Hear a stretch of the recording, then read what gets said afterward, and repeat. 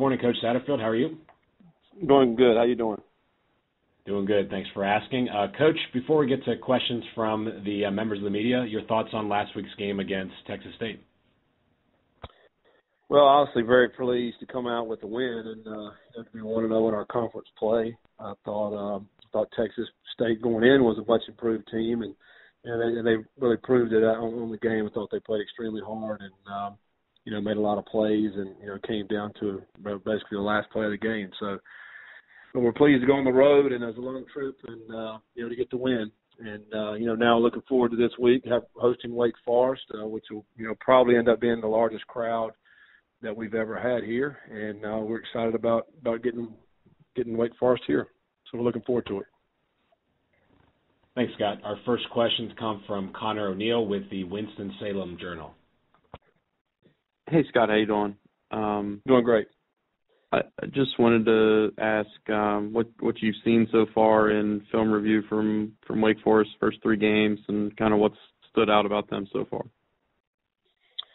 Well, really just three dominating performances, I think, really in all phases. I think they're a well-coached football team, and Coach Clawson has done a great job there revitalizing the program and getting them turned back in the right direction. And you can kind of have seen it over the last few years. Defensively, they've been really, really, really good. And now this year, it looks like the offense is caught up with the defense, and they're really hitting it on all cylinders, and particularly offense and defense. And their guys play hard. They're coached well. All the things that you want in a very good program.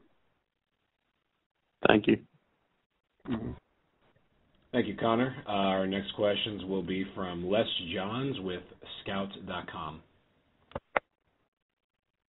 Hey, good afternoon, Coach. The question I have on this game is it's been a really competitive series between Appalachian State and Wake Forest in the past. How important was it to finally get Wake to come to Boone? And then what's the kind of the team's excitement level about getting this type of a matchup, this interstate matchup there in Boone this week?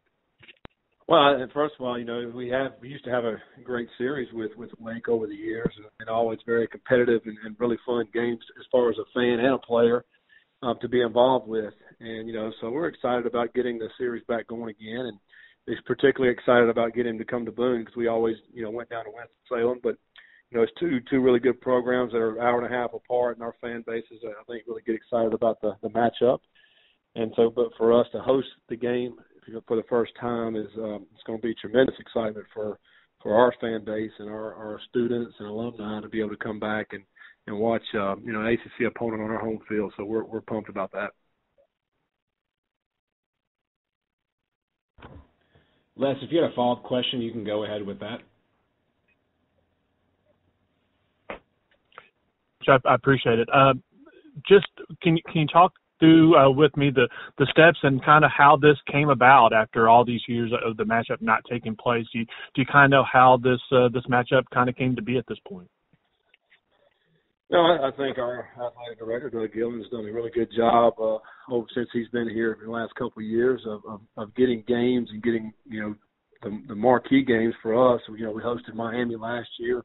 Of course, Wake Forest coming in this year. We have North Carolina on the schedule in the future, and it's just been a push since we've made the move up to FBS to try to get some of these games on the schedule, and particularly trying to get them up here in Boone, and to continue to elevate our program and to put more spotlight on the program nationally by bringing teams in here. And so our administration has been a key part of getting these games, and particularly Doug, and so working the deals out. And I know it's always tricky to work these deals out, and a lot of times it's happening 5, 6, 7 years ahead of time. So for us, over the last 3 years, just being a newcomer on the FBS, our guys have done a great job of getting these games worked out.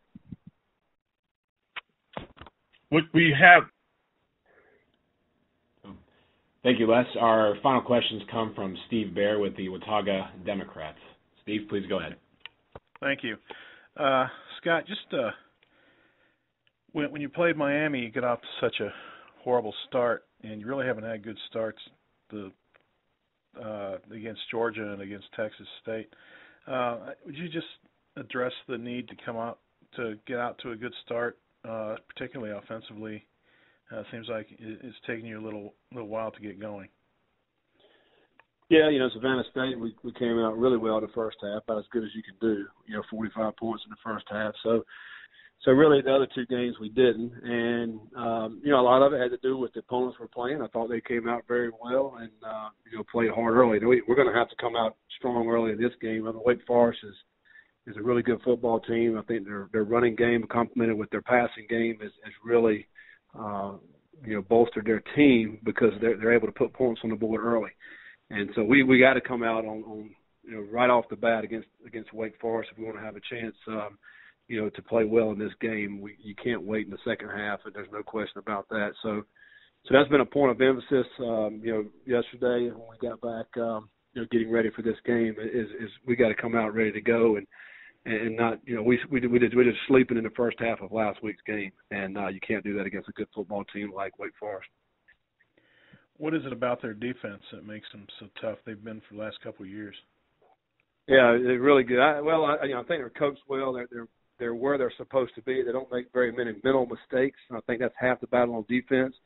And then on top of that, they're playing extremely hard. These guys really play hard. And then you look at their front four defensively. They got two redshirt juniors and two redshirt seniors, and then two seniors at linebacker. So I mean, they're a very veteran group. They've played a lot of football and very successful defensive football. So they're going to be very solid defensively.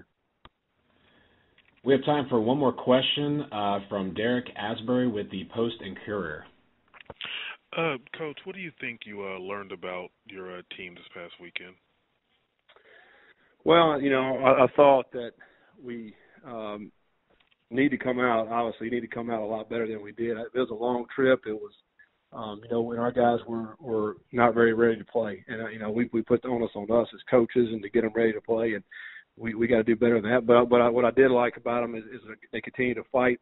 And even when we turned the ball over on the 1 yard line going in to score to capture the game, our defense, we give up some plays, but we came down to the end of it. We made the play to win the game. So, and that's all that matters. You got to find ways to win the game and make the plays. And our guys have been able to do that over the last few years, many, many times. And so, we got to be able to continue to make the plays to win those games.